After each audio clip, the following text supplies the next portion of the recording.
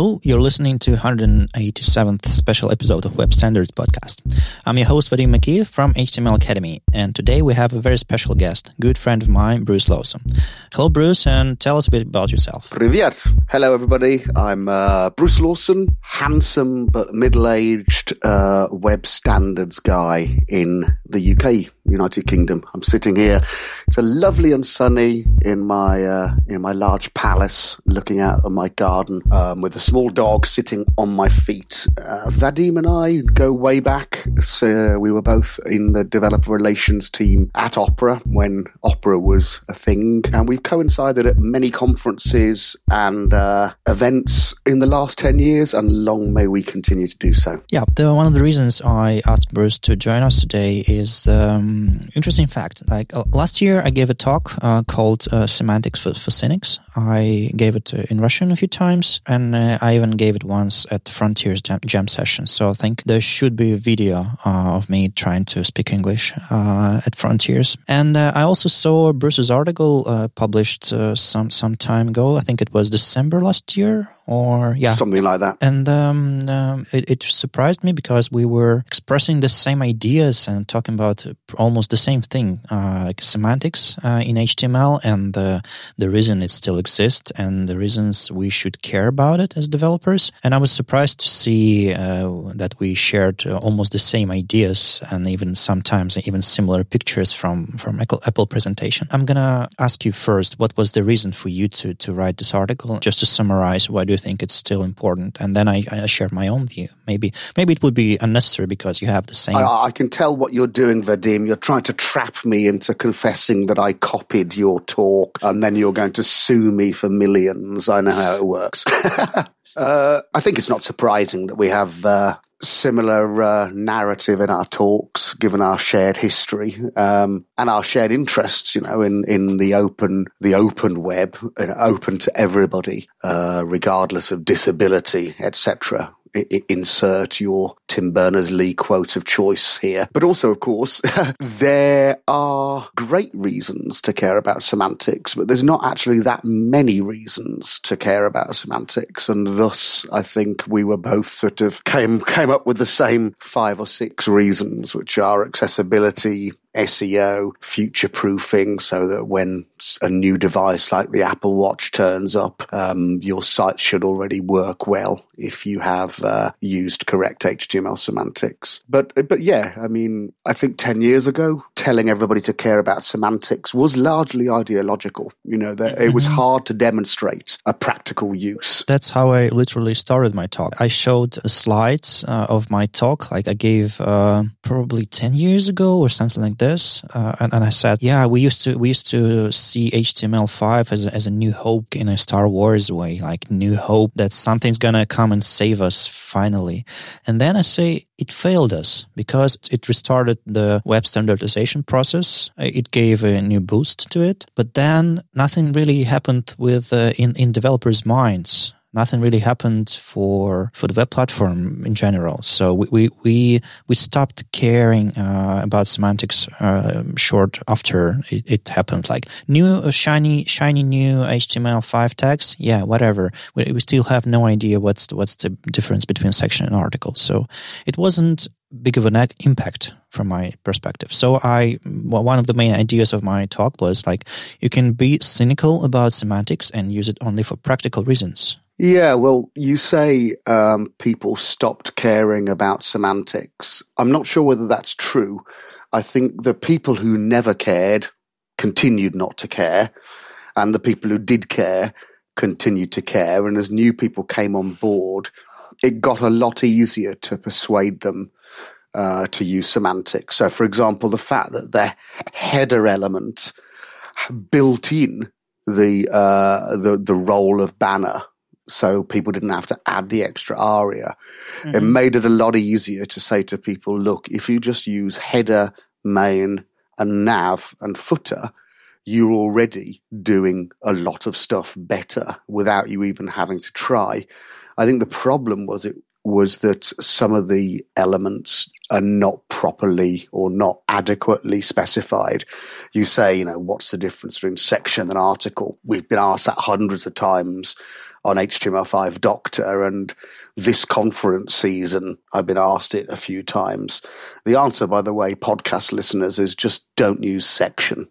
Just don't bother using it. It has no real semantic value, whereas article does. And I think that's because they got dreamed up very early on in the genesis of web applications 1.0, which subsequently got renamed HTML5 and subsequently HTML Living Standard. And then they kind of fossilized because I think that the cool kids who wrote the spec were more interested in groovy JavaScript APIs and not actually that interested in semantic elements to mark up chunks of content. So ignore the section element. The main element is an excellent thing, and Steve Faulkner had to fight quite hard to get that added to the spec. Oh, yeah. I remember it was missing from WHATWG version for a while. For a long time, because Hixie said there was no use for it. And in fact, to be fair, I said there was no use to it, and luckily Steve Faulkner persuaded me that I was wrong and he was right, and so now I'm an ardent supporter of the main element.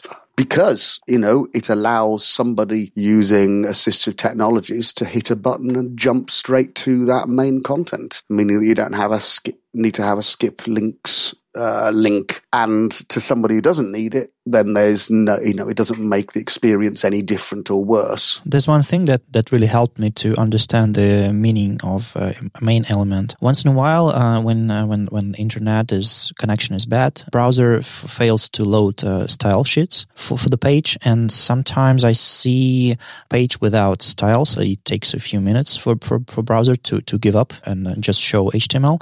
And sometimes you have to scroll like 5, 6, 7 screens before you get to the actual content of a page, because like navigation, banners, some sidebars and nonsense like this. Everything that surrounds the actual content of a page. But so when you see it, you start to realize if you would go through this link by link, like paragraph by paragraph, list by list, you wouldn't get to the content because you would forget what you were looking for. So if you have like at least jump to links, or better, both main and jump to content links, you would really help, because with styles it's all compact, it's all hidden somewhere in drop down menus and things like that. But when you see it without styles, you can actually experience it as a assistive technology user would. Yeah, yes. And a little while ago, I did a webinar with Leonie Watson, and I asked her to show the viewers how she, as a screen reader user, navigates and perceives the web. And I asked her to use my website, not because I'm holding it up as an exemplar of brilliance, but because I didn't want to name and shame anybody. Perfectly happy to name and shame myself. Maybe you can post the link. I edited out the 6 minutes or something of her on my site, showing how header, footer, nav, and main practically helps her to navigate. It's really interesting to see a real live human being actually using the web with a screen reader, and the difference between a page that's got semantic markup versus a page that doesn't. It really resonates, and I think you have to be a special kind of hard-hearted person not to care when you've seen a real human struggling. Oh, yeah. It changes the way you think about it. It's not just 1% of users. It's the real people. Exactly. It's easy to forget that there are real human beings operating the browsers who consume our content. It's like hating IE11. You're not hating machine or software. You're hating actual people. Exactly. And you say, no, it's not just 1% of users. 1% doesn't sound very much when you say 1%. But if you think 1% of 7 billion people, that's a lot of people.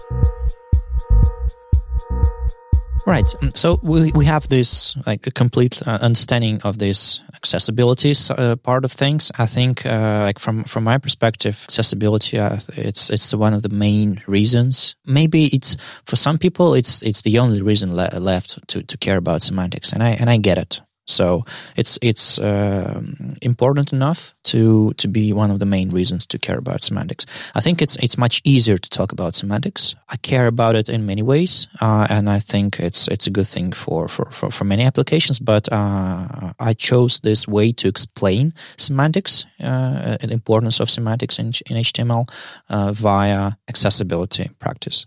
So that's one thing. But what are the other ways of pursuing semantics in HTML? Like, what would be a good reason to do this apart from semantics? Well, it's funny because you said you chose to emphasize accessibility. I actually choose to de-emphasize accessibility. I mean, I don't keep quiet about it because I have accessibility needs of my own personally, but I find that for one reason or another, if accessibility isn't enough of a draw for the person listening to me, I point out things like the Apple Watch, the fact that I have article elements and I have figures and fig caption means that the Apple Watch just apparently shows my site properly. Obviously, I'm not beautiful or rich enough to be allowed to wear an Apple Watch, so I haven't checked it out for myself.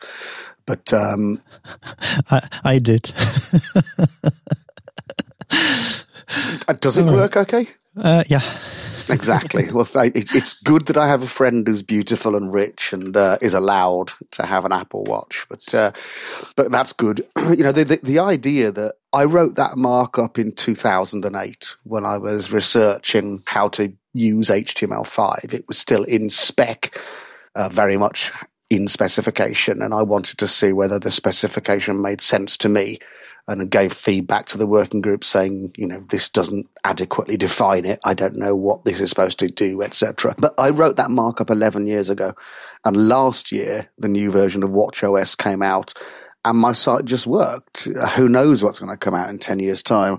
But I acknowledge that a lot of web developers have no expectation their sites are going to be online in 10 years' time, or they expect they will, but they don't care because they're contractors. SEO. Everybody cares about SEO. When I'm at a conference and I say, put your hand up if your boss tells you to make sure this website can't be found by Google or Bing or Yandex. Nobody puts their hand up. And the schema.org stuff really does help SEO. I think a couple of months ago, Google produced a blog post with actual numbers showing how much extra search traffic and conversions you get if you're using schema.org stuff, whether it be microdata or JSON LD. Yeah, it's interesting that you mentioned it because applying schema.org or JSON LD or similar things like that, like RDFA and would be so much harder for developers than just using semantic HTML elements. Seriously, you have to go through the spec. I mean, serious spec, not as easy to read as HTML spec. You have to find the use case for your information you have on your site and try to fit it into categories of schema.org. And then you have to put a lot of extra attributes that are not easy to read. So it's much harder to implement than just the HTML tags. Agreed, but it generally has a different purpose because you're marking up micro content. I find schema.org pretty easy to read, actually. I don't find the HTML spec particularly easy to read, and it's not really meant for me. It's meant for... Yeah, I guess I have more experience with HTML, so it looks easier for me. Yeah, but that will lead us into discussion of HTML5 Doctor soon. But I do find schema pretty easy to read. But then, of course, my website's a blog, and there is a schema.org vocabulary for blog posting, and that's thus the only one I use. But what I always say to people, if you're mucking around with your source code in order to add schema.org microdata in whatever incarnation or syntax you particularly like, you might as well then add the HTML5 elements while you're doing it. I don't know how many people do, but I think they're pretty well used. I think main is quite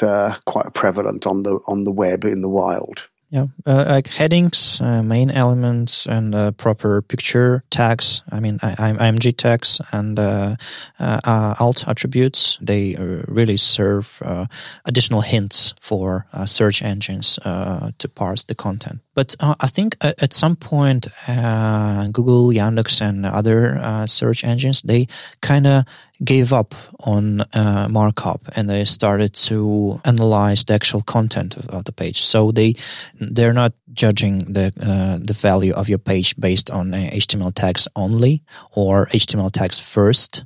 I think they take them into account like second or third even. I don't think any of us know the magic, but it seems to me that they all use a mixture of heuristics, HTML analysis, schema.org, if they can find it, PageRank, etc. When you have sites like Twitter.com built on div soup, it's really hard to rely on HTML tags only. So you have to analyze the actual content. So these days, a lot of developers not just misuse HTML tags, they just don't use semantic ones. And in this situation, I think search engines have to fall back on actual content analysis. Yes, and that div soup, it used to be table soup in the old days, but div soup still continues, and I think a lot of that is to do with the current fashion for monolithic frameworks. I'm looking at you, React. But Bruce, React is a library. Yeah, of course. AMP is a framework now, apparently, but the trouble is that there's no reason at all why your nav component that you're getting off the shelf can't be wrapped in a nav element, and it's wrapped, but people don't do it. And the trouble is people are just taking these components off the shelf and using them without really thinking about what the structure of the elements is. Once these components are abstracted away, people spend even less time wondering about the semantics of them. I had a look recently at some popular libraries. Some of them are dreadful and some of them are really good. The 10 on UI library, for example, is a fabulous thing. It's full of semantics, and I know that the people who wrote it actually tested it with people with assistive technologies and not just screen readers. And it's free and open source, whereas React Bootstrap is just div soup. So I know which one I choose. And at some point, when somebody gives me £1 million grant, I'm going to go through and score all the different libraries. Speaking of frameworks and libraries, web components are not a library or framework per se, but I think they're kind of a future of the web. It's something that's going to happen with us sooner or later. Like we're going to start using web components instead of just including some scripts and libraries and things like that. So I wonder what's the situation. Is there any conflict between custom elements, for example, web components and HTML semantics? Is there a way to combine them and use them together? I think there is, but it's trickier than I would like it to be. It used to be the case that you could extend an existing component. So you could say button is equals my fancy button, and then it would inherit button semantics and the things the browser gives you free from button. But the Apple WebKit people were pretty vehement in their opposition to that.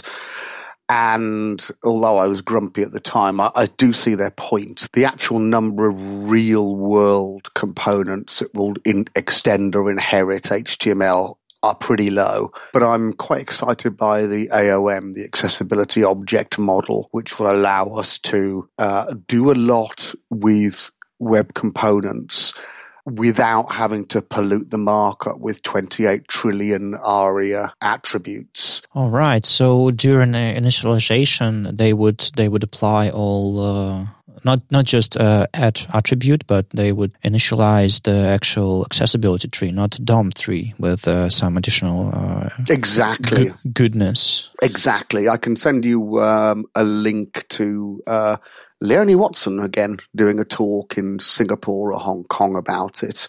but it looks really exciting, and it's been it's actively being developed by, I think, Apple, Google, and Microsoft or Firefox, but it's based on a Microsoft proposal.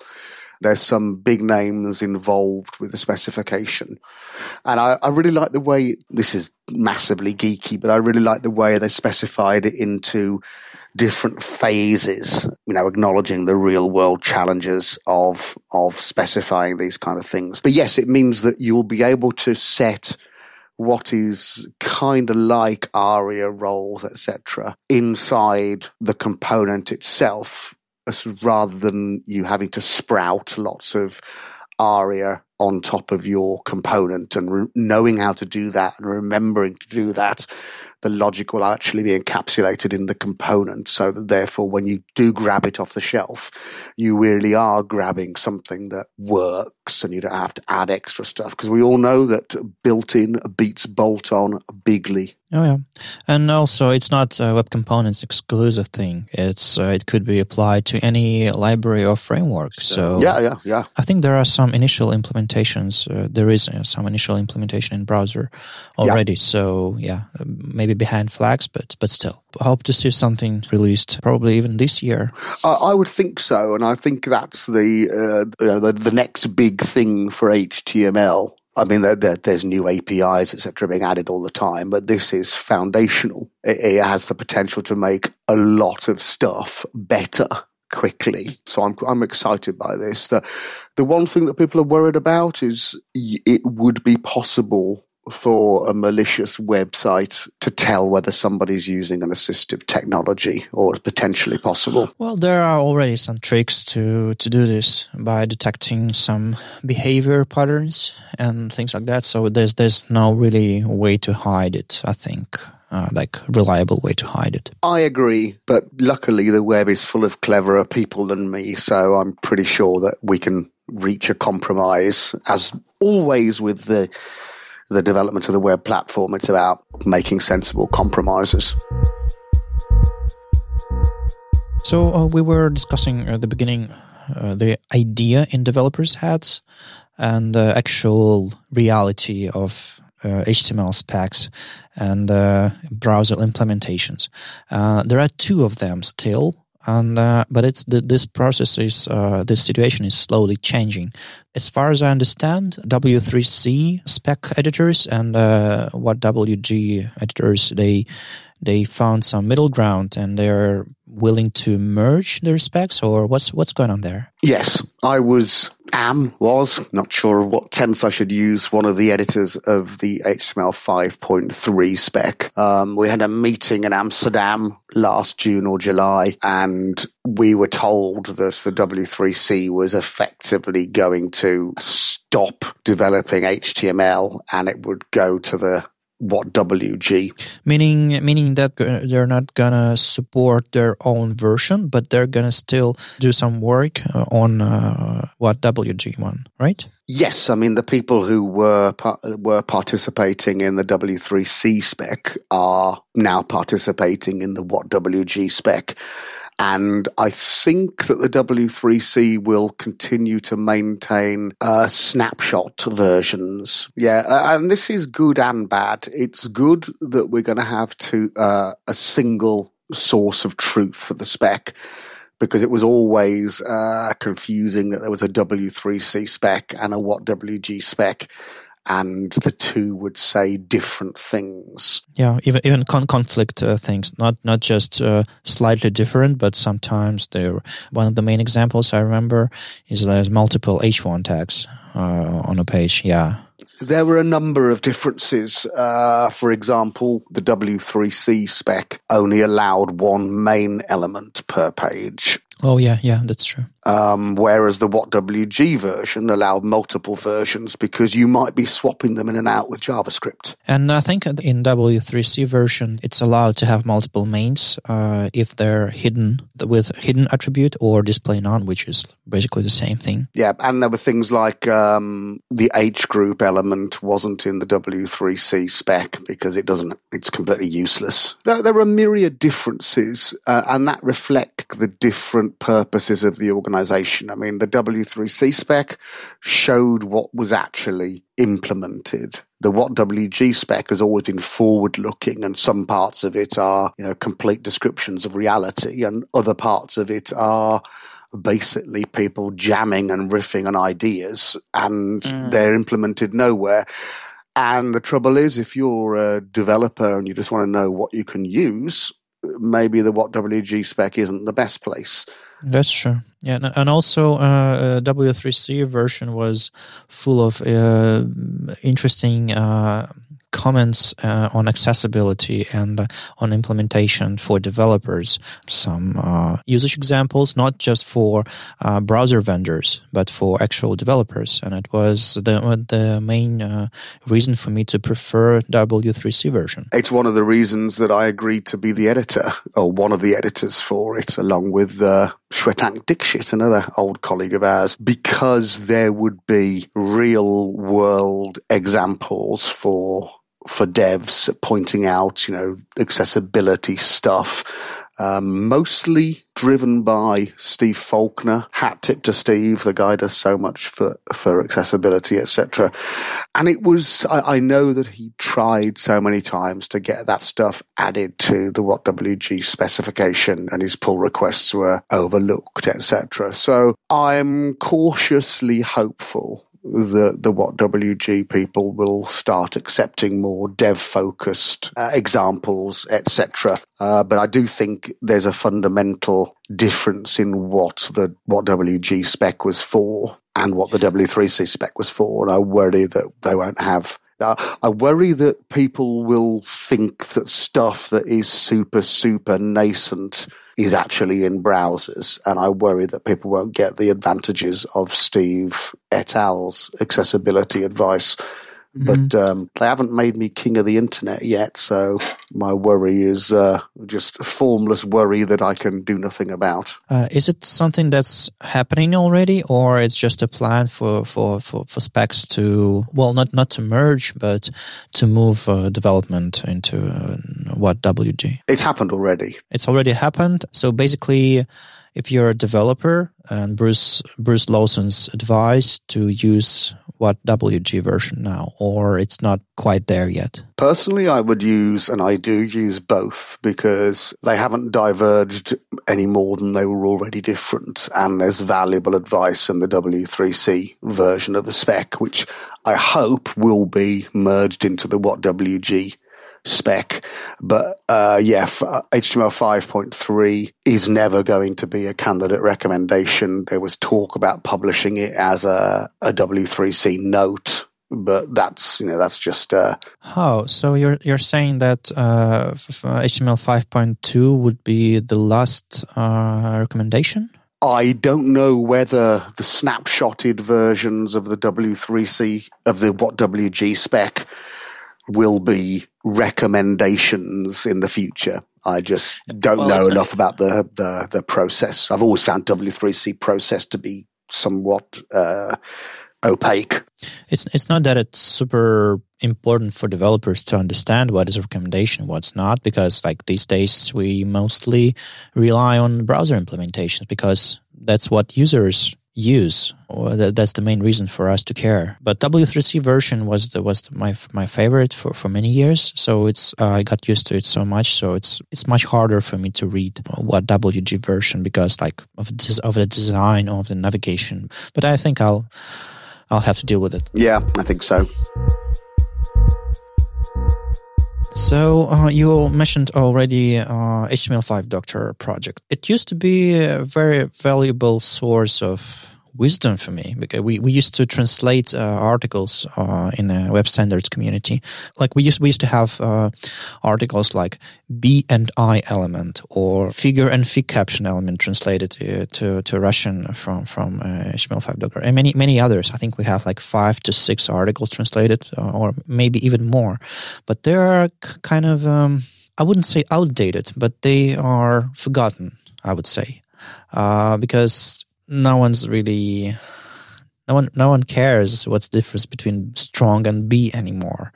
And just like I said in my Semantics for Cynics talk, there's no real use in distinguishing between B and strong elements in your source code, because actual browsers, actual screen readers, they don't care. They don't have a way to tell if it's B or strong. They probably a bit outdated. Where is it now? What's the place of HTML5 Doctor site, website these days? Is it still valuable? I don't know. I mean, it started off, like I mentioned earlier, in 2008, maybe 2009, I can't remember. But instead of doing real work for Opera, I was forcing my WordPress templates to use HTML5 and tweeting about it and blogging about it. And I think that was quite valuable because it allowed me to say to the authors, I'm a real developer and I'm trying to work out the difference between these tags, and there's not enough in the spec to help me decide. And they would go through and tweak the spec.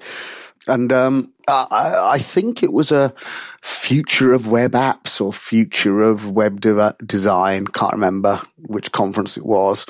And I just said, on Twitter, anybody want to meet up and have a chat about HTML5? Let's do so. And a group of us who'd been talking on Twitter but had never actually met in real life went to the pub, and we decided to make HTML5 Doctor to be a resource that wasn't in spec language about HTML5. We did it. It was pretty good. A lot of people came to visit it. And as happens, people got married and had kids. People got jobs. I moved jobs and didn't have the time to maintain it. And crucially, better alternative documentation turned up on the web, and it seemed like there was no real reason to continue writing the HTML5 Doctor stuff. Mm-hmm. So when it went down last week, I was on holiday, so I didn't pay much attention. I sort of said, well, is it time to take it offline? I think what we'll do, if Richard, who actually does the hosting, agrees, is we'll probably turn off all the comments, because there were trillions of spam comments because of WordPress blog, and just keep it alive, a bit like the Web-standards is still alive, even though we're doing nothing more, because it is part of the history of the web. It's not a major part, but it is, a little bit. Future archaeologists might care about it. We still link to HTML5 Doctor articles from HTML Academy courses. So it would be good if it will be online and with the same link structure. The thing what I did with some projects from 10 or 15 years ago, most of them were based on WordPress. So what I did, I took a static copy of everything that I have, like by wget or like curl or whatever script I used to get all the content from the site. So instead of running the whole WordPress with database and PHP and everything, I just took a static snapshot of the site. I checked all the links, so everything was intact. I turned off comments because there was no use for it, because it's like no one's answering questions and everything.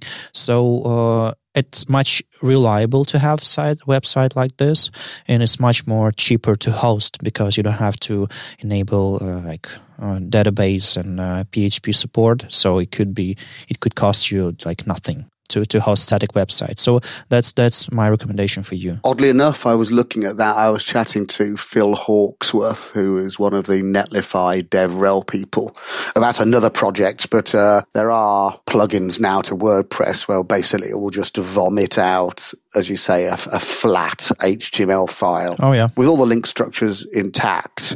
And then you can just port that over to Netlify. They'll host it for 3 beans and a cigarette. And there's no attack surface, because there's no database running, there's no code running. It's just a static version. They just point the DNS servers to the Netlify domain. So I'm going to suggest to the boys that we do that with HTML5 Doctor. The problem with Netlify, though, that it wouldn't be available in Russia. Seriously, we have serious problems with Netlify. Like my whole Twitter timeline is full of people like screaming and crying over Netlify, like, "Oh, it's the best thing that ever happened to the web, and it's so easier to use it than any other hosting solutions."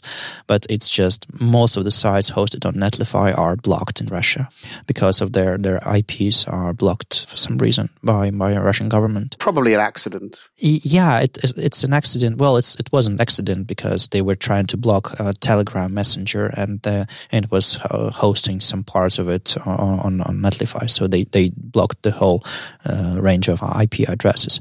I'm just telling you that hosting something on Netlify these days, it's like losing the audience from Russia at all, mostly. I had no idea that Netlify was blocked in Russia. So yeah, that might be tricky. So as a static copy, HTML5 Doctor is a good idea, but hosting on Netlify, I don't know. Wow, I suppose I'd better move my Pussy Riot appreciation site off Netlify then. Yeah, it would be good to have it available in Russia as well. All right, so I hope you'll find the easier way to host it, just for history's sake. But yeah, I don't like taking things off the web because who knows what will be of interest to future archaeologists. So we'll get that sorted out with my copious free time.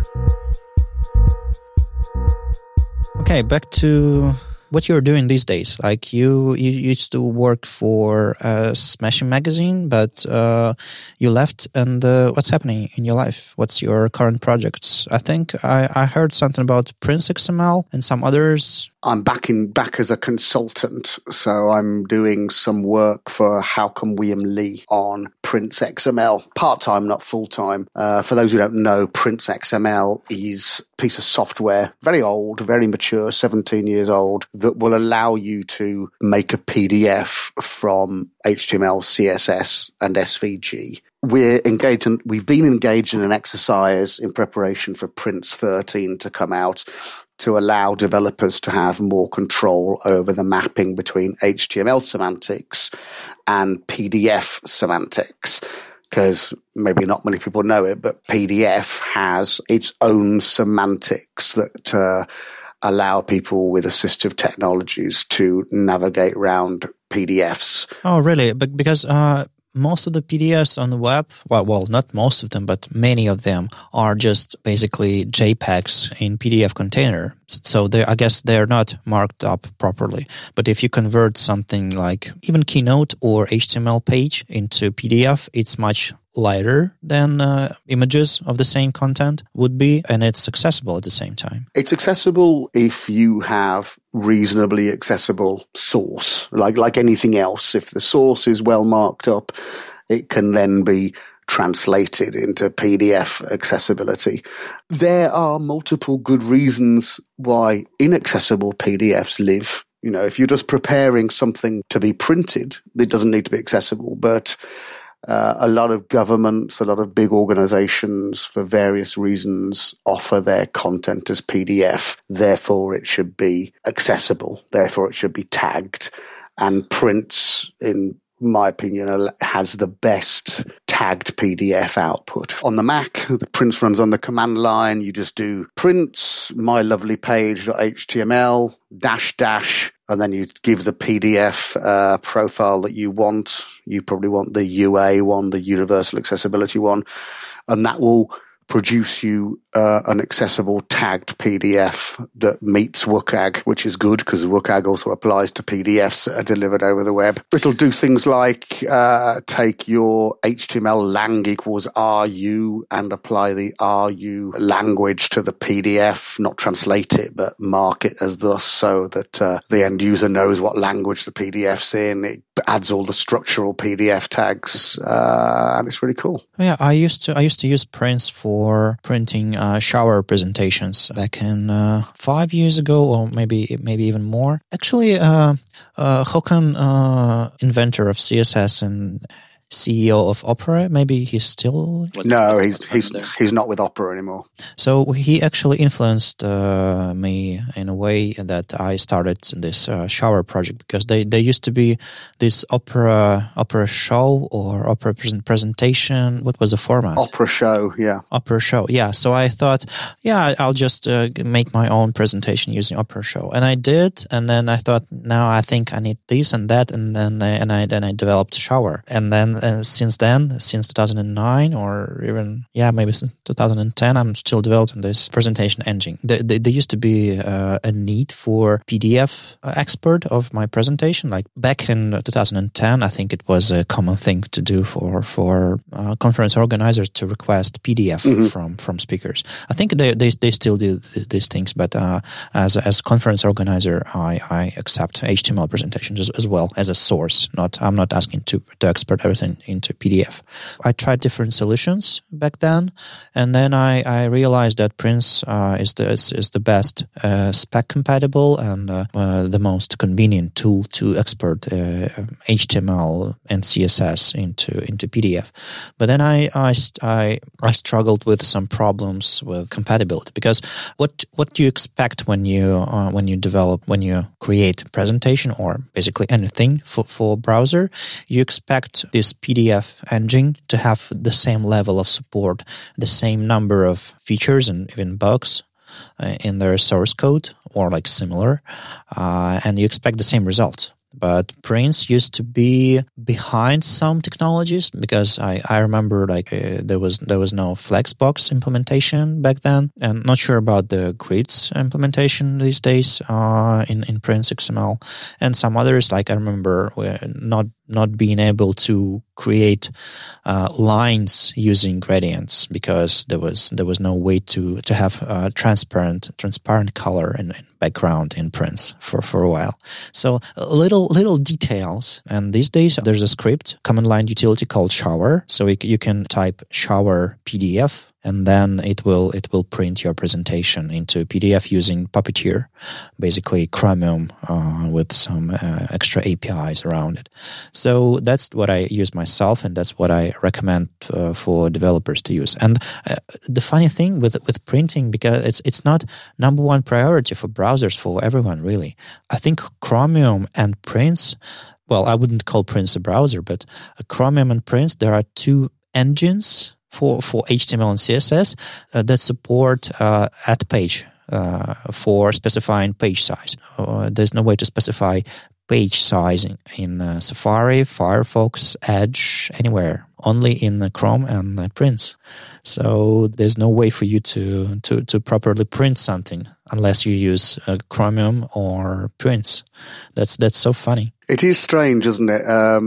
And I know myself, I can't remember the last time I tweaked my print style sheet on my website, because I don't tend to print stuff out. I don't have printer at home, so... Whoa, you so 21st century. I do have a printer, but it doesn't get used a great. It gets used as a scanner more than anything. But there are still legions of use cases for printing out from the web. Going back to what you said about Prince, Flexbox is there now. CSS Grid is coming in a version. I'm not sure if it's in version 13, depending. I haven't looked at the roadmap for a couple of weeks. I used to work for the quasi-governmental organisation that regulates lawyers in the UK, and for various reasons, every page of the website had a print this as PDF to save it.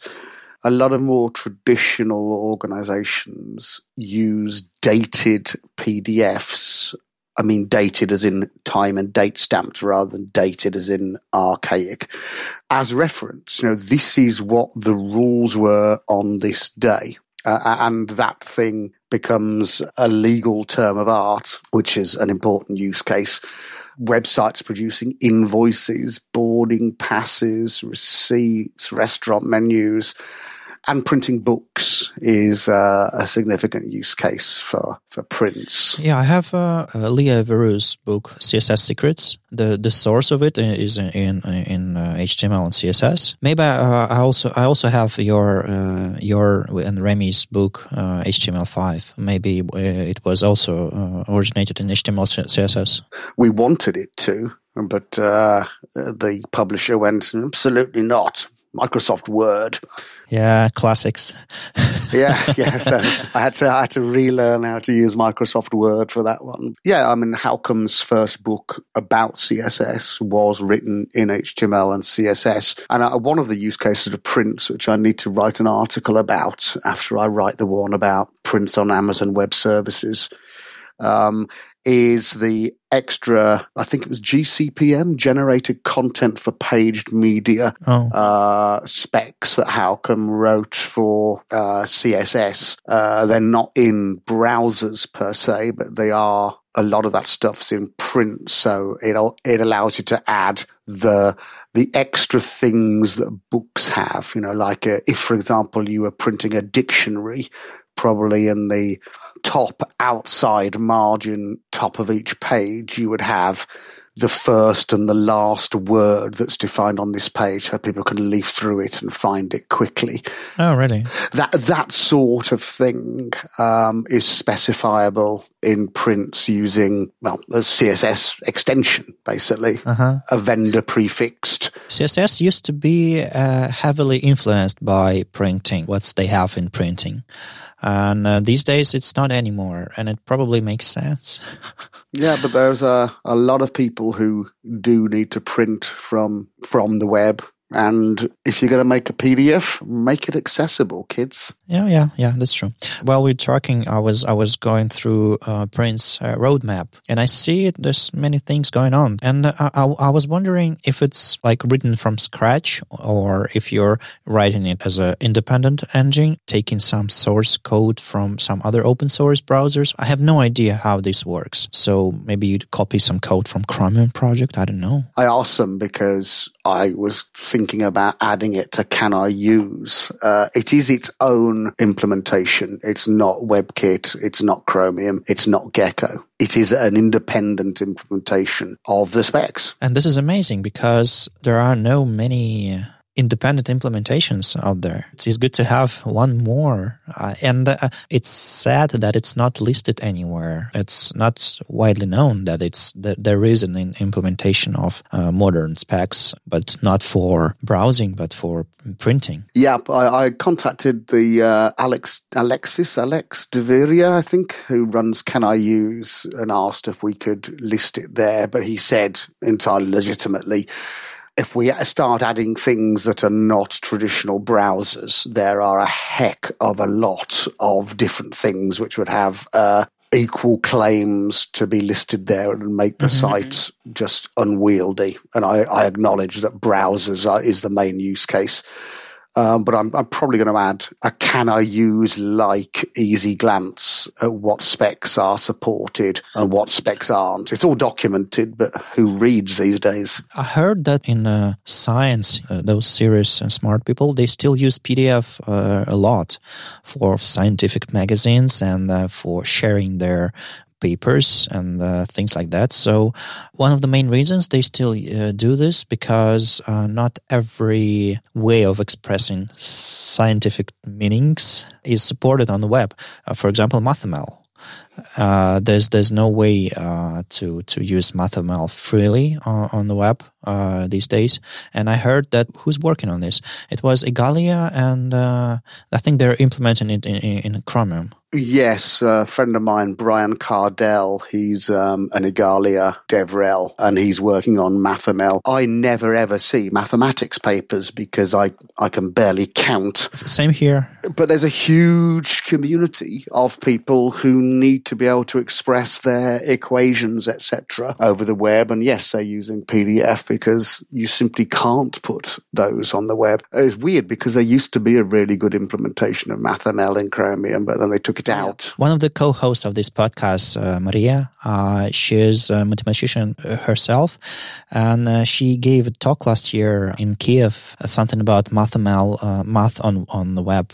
And she said that math is the language of the universe. And this is one of the big reasons for Chromium and other browsers to support it. That's very poetic. Math is the language of the universe. She's obviously a confirmed Pythagorean. Oh, yeah.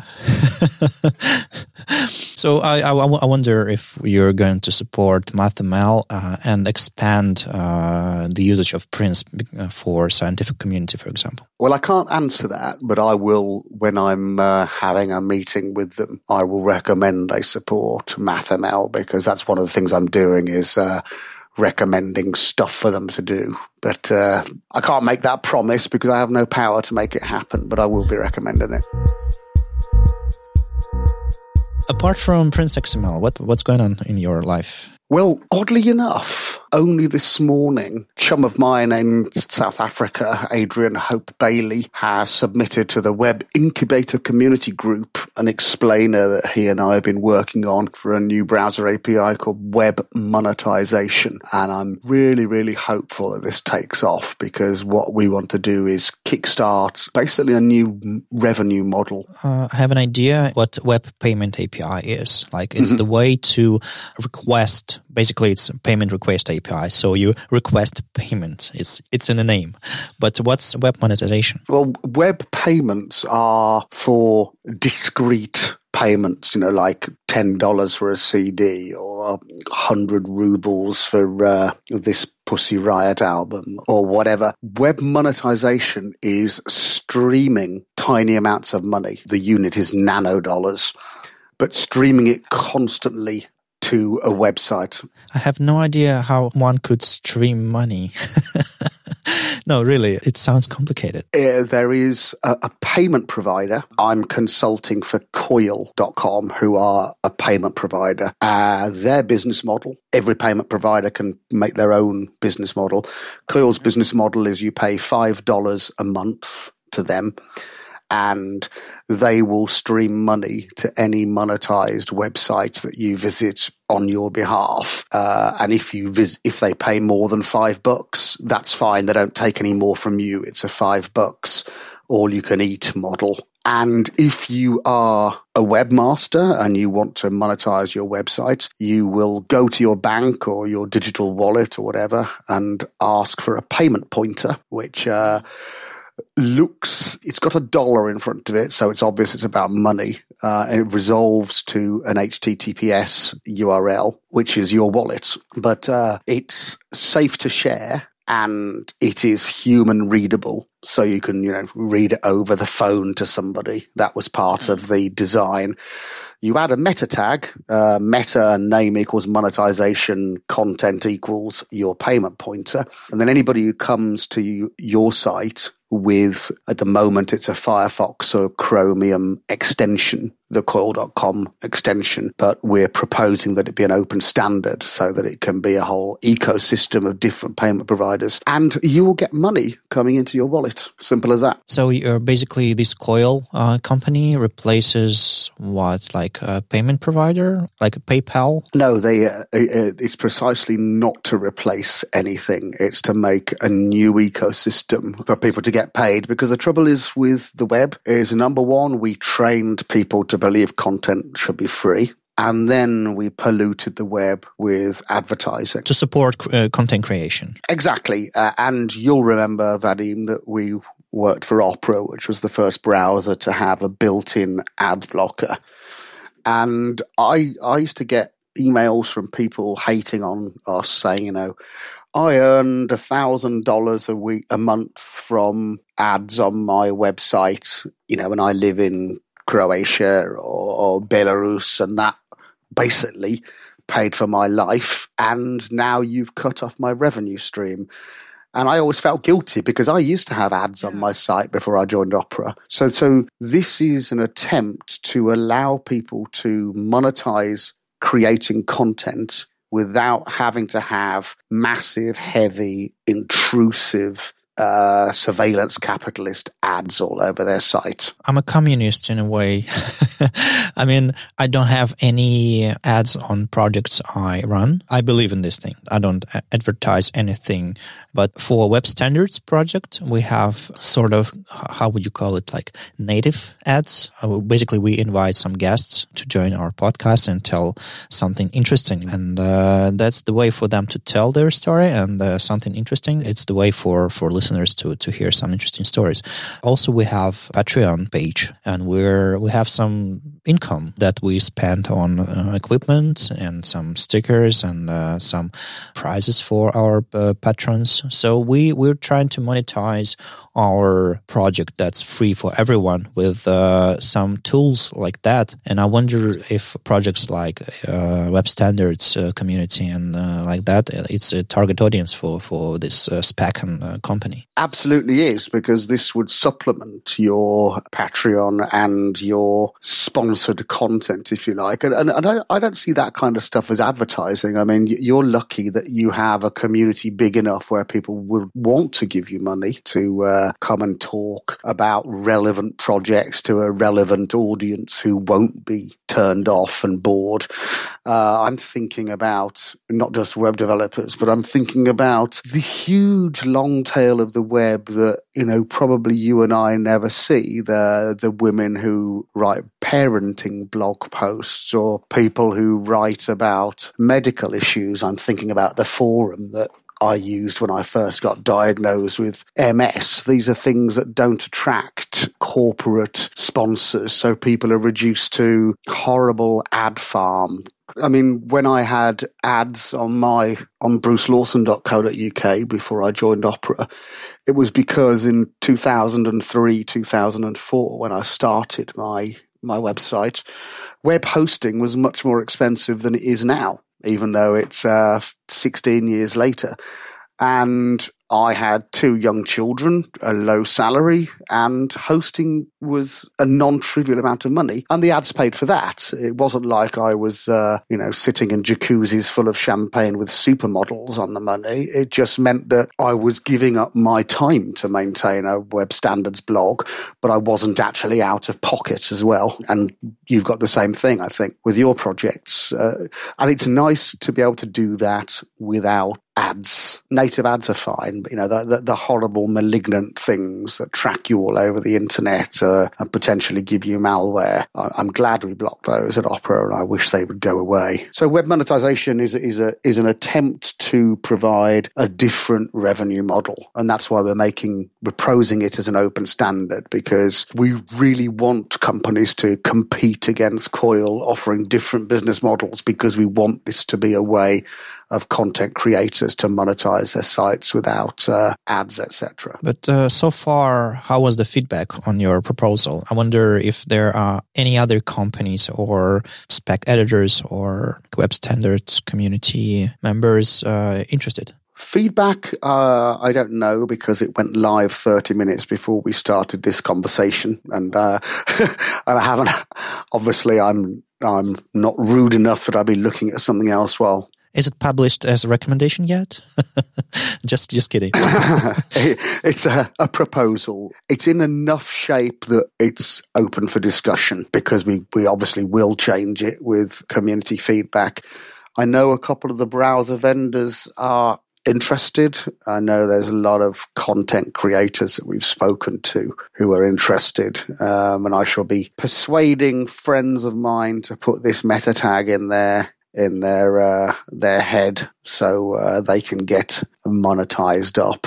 We'll be glad to be one of the first users of this meta tag and mechanism. Groovy, and any feedback you have on it, we've designed it to be as easy as possible. It's a one line that you add to your head. It's a bit trickier to monetize things on YouTube and SoundCloud, etc., because of course not everybody makes written content in HTML. We're figuring that out. But yes, so that's my humble wish at the moment, to make a brand new revenue model for content creators, because those are the people who've been writing all the fabulous stuff that we've been consuming and learning from for free for the last 15 years. Oh, wow. Bruce Lawson saying a revenue model. Yeah, we're going to leverage it to synergize the ARPU or something. Oh, yeah. Now I have to go and wash my mouth out with bleach.